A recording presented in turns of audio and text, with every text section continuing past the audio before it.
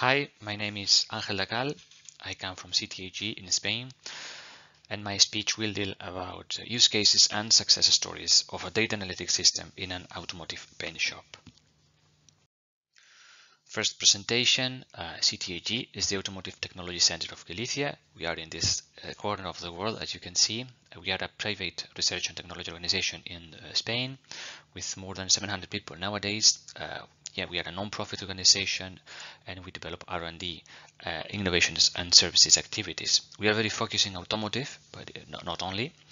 And we have many different fields. I come from the Processes and Industry 4.0 department.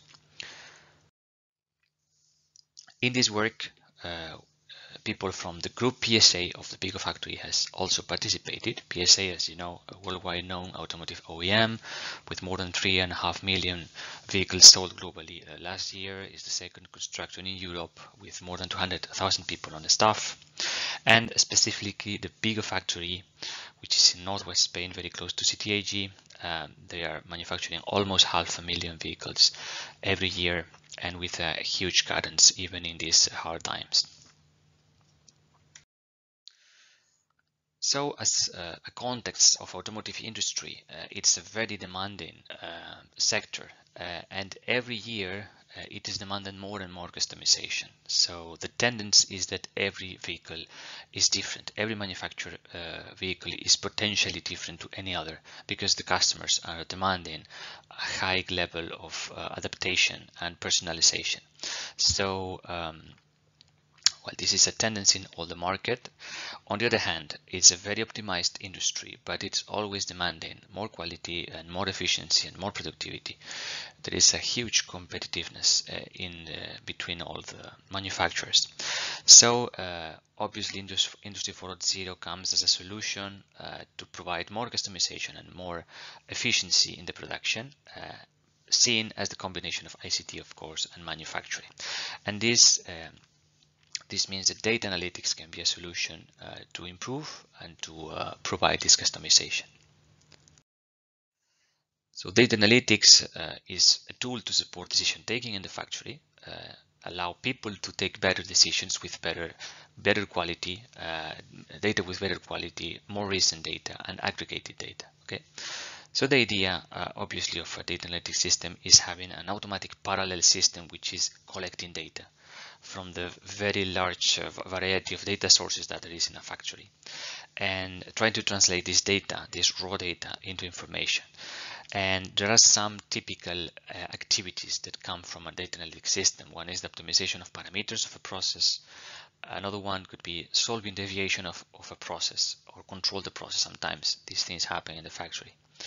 And one very important, quality prediction and predictive maintenance, understanding why is happening a loss of quality, or why a machine is stopping or is failing.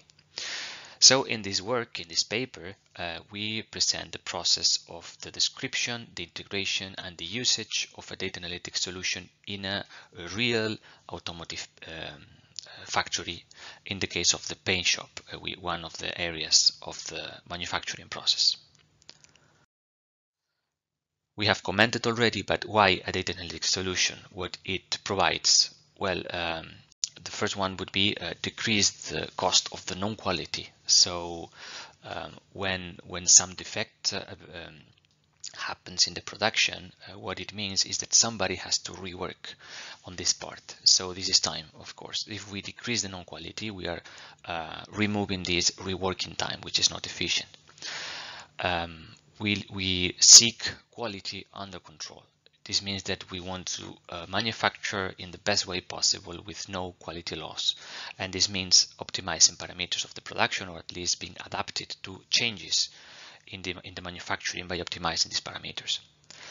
One very important action would be the crisis solving. So crises happen every day. If we are able to become adaptable to this crisis by a real-time monitoring, we can solve this crisis quicker. Okay. And then, of course, energy efficiency. There is a lot of money going on. Changing 1 degree above in in an oven in a paint shop, which have huge size and huge temperatures. It's a lot of money. So if we are able to identify any unwanted situations in which well, some machine is switched on when it shouldn't, or any situation like that, is very important.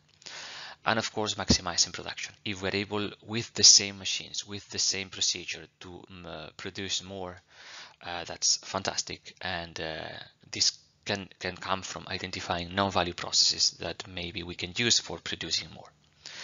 So there is a key aspect that goes underneath of these 5 good reasons to implement a data analytics solution, which is the economical part. Okay, any of these good reasons to implement a data analytics solution have each of them has some economical background. We have to explain the hierarchy, why these reasons are good, but in terms of money, in terms of return of the investment.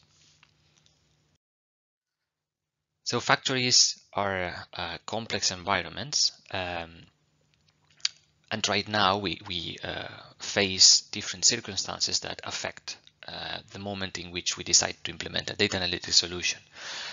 One is that there are two worlds in the factory that are living together but separated at the same time, which are OT and IT. OT is the PLC layer, the automatisms layer, the layer of the information systems that are close to the machines, that are designed to control all the machines, all the processes from a low-level perspective. Meanwhile, IT layers, information technology, are high-level information systems, software, the ERP, etc. So they have different purposes. They have different teams, different people, and they are usually confined. They interact, but not too much. And if we need data from both layers, and if we need both layers to interact more, we will face some challenges, of course. Then in a big company, as happens in PSA, they have many information systems, a lot. They are interrelated, sometimes they are overlapped. Sometimes these information systems are defined outside the factory, so it is a challenge to understand all of them and how to provoke changes in them. Then, well, in a huge factory which manufactures almost half a million vehicles every year, you have many different field devices, many different technologies, and they live together. Devices from very soon 21st century, and some not so young. So it is a challenge to interact with all of them. Then another circumstance, which is the PLC data, OT layer, contains usually volatile data. So it's not usual that all the data that is generated in every process in the factory is stored somewhere. So they just are designed to keep the process alive. So it's a challenge how to relate this usually volatile data with other data, and it's a challenge to store everything, etc. So you can think that you arrive to the factory and you ask for a data set and give me the data, and of course it's not like that. It's very much more complex than that. And well, just a picture of this term that is usually used nowadays with the brownfield scenario. So brownfield scenario means that you are interacting with a factory which is working, which cannot stop, and the main purpose of the factory, of course, is manufacturing cars, is not the implementation of a data analytics system. So you have to adapt to real situations, and it's complex to implement something while they are producing. So the greenfield scenario would be the opposite, would be, okay, let's create a factory from scratch, and of course you have all the time and all the space to design and implement whatever you like. But in a brownfield scenario, which is the most common, by the way, you cannot do that. Well, this data analytics system should do different things. First, it should collect data from diverse data sources. It should store this data. It should allow the technicians to visualize this data. It should allow some simple statistical control, and then it should allow more advanced analytics like prediction and crisis solving, and everything to allow the technicians to take better decisions in real time. The long-term vision of this system is having for each manufactured car a large array of every variable that was involved in the manufacturing process. Okay? Thousands of variables. For giving just an example, the car has thousands of welding. We could store for each of the welding the voltage of the welding machine during the assembly of a subcomponent, or we could store the temperature of every cabin during the paint shop process. There are several of them. And we could store, of course, any data regarding process, product, or environment. Okay, we call this the car instance, and this means that we could save every data, thousands of data that we can correlate then with other quality control systems, or we could just visualize them. But the idea is to relate all this data that nowadays is not common in the automotive industry. So having this background, this idea, these objectives, this long-term vision, PSA and CTAG, we created a roadmap starting in the paint shop.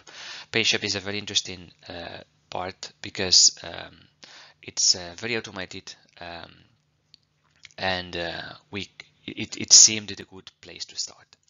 And here we find the product, process, and environment data. And usually process data are the most interesting, but at the same time are the most hard to gather because they are usually volatile in the PLC layer. Just a very brief idea about how a car is manufactured today. We have four big steps. The first one is the stamping. We take these metal sheets, we use press shops, and we stamp different components. Then in the body in white, we weld usually this.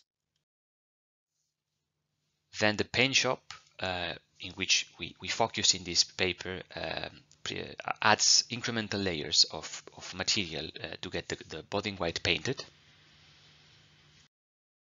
And finally, in the assembly line, we introduce different components that are usually manufactured outside of the OEM by tier 1 or tier 2 suppliers until we have the complete car with all the personalization and so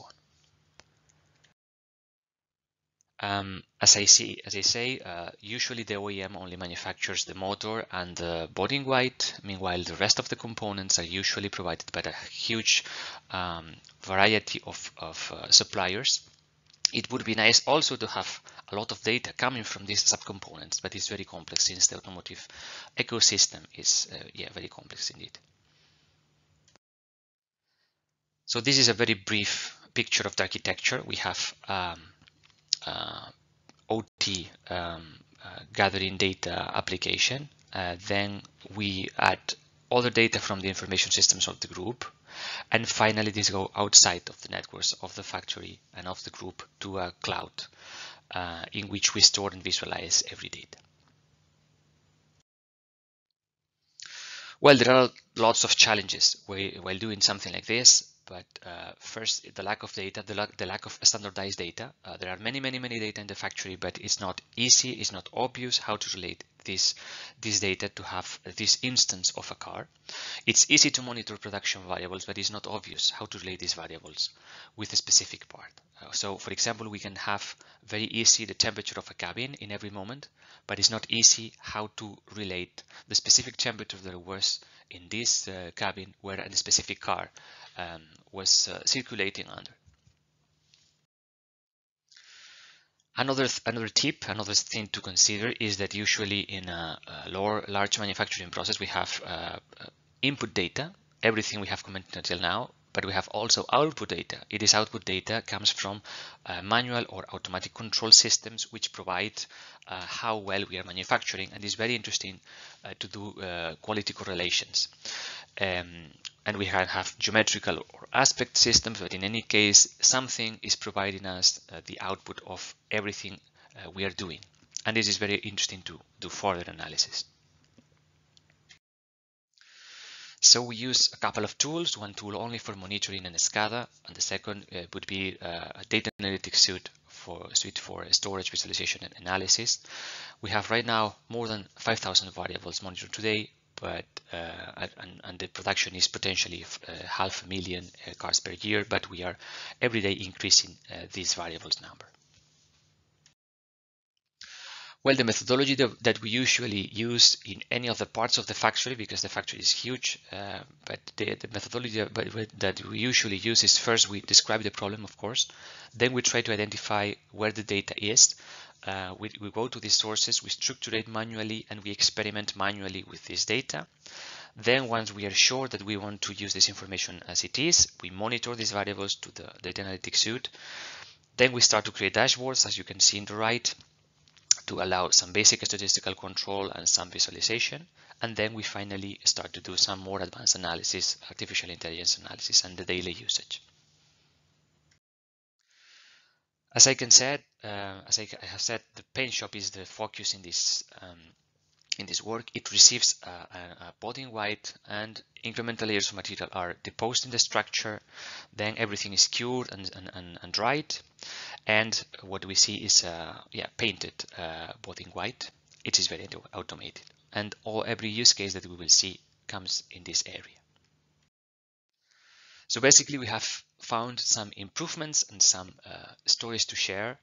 One of them is this. There is a very usual operation in the paint shop, which is cleaning the cabin to eliminate dust. When you paint and there is dust in the air, it potentially can provoke defects on the surface. So it is very interesting to clean the cabin. We had a specific amount of times to clean the cabin for every shift, and we discovered with the system that maybe we could avoid one of these operations. It was, let's say, simulated in the data analytics suite. The hypothesis was that if we removed one operation, we could manufacture with the same level of quality, and indeed we tested this in real life and it worked. So we saved a lot of time to produce more units. Another typical case is relations between temperature or quality. So we discovered that in one oven, if we increase the temperature, we could have less defects. But of course, this means an energy cost, increase of energy cost. But at the same time, we discovered that in a different cabin, we could decrease the temperature without many difference in the defects. So we were able to decrease the number of defects by keeping the energy spending the same, and this meant saving reworking time while not spending more money in energy.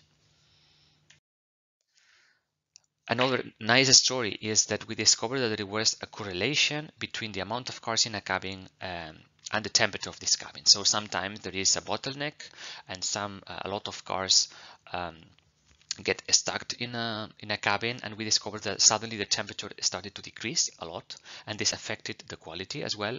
This was an unknown effect of the presence of these cars, and this means that right now we can avoid these things to happen, and we can give an explanation to an unknown situation.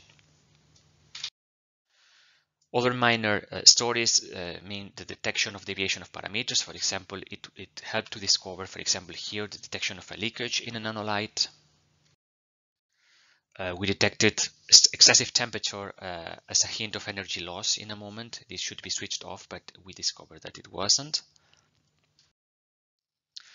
And also a blocked filter, which was causing a quality incidence, and we detected very quickly in less time than usual where the problem was. So of course it's very important of measuring the return of investment. This is about money every day. So this is very important to convince the hierarchy that this is saving money. It changed a lot daily routines. What took hours in the past now takes only minutes, because it's very easy to interact with the platform. And of course, a new data analytics culture, which is providing more and more benefits. As learned lessons, well, the factories usually are very optimized. So this is just one more step, but they manufacture very well. The process experts are key to integrate this. We have to work inside the factory and integrate this with the experts, because otherwise this is not about consuming only a data set. This requires much more interaction. Another one that we need a lot of time to structure the data. We spend a lot of time to prepare the data before any analysis. And we need these short-term victories to present the hierarchy, because otherwise this means, as I say, money all the time. So as a conclusion, we are presenting the application of a data analytics solution in an automotive factory. We hope that this is an inspiration to others to do something like that. We have experimented a deep cultural change, which we think is very positive. And this is one of the first one of many steps that will come in the future. Thank you very much.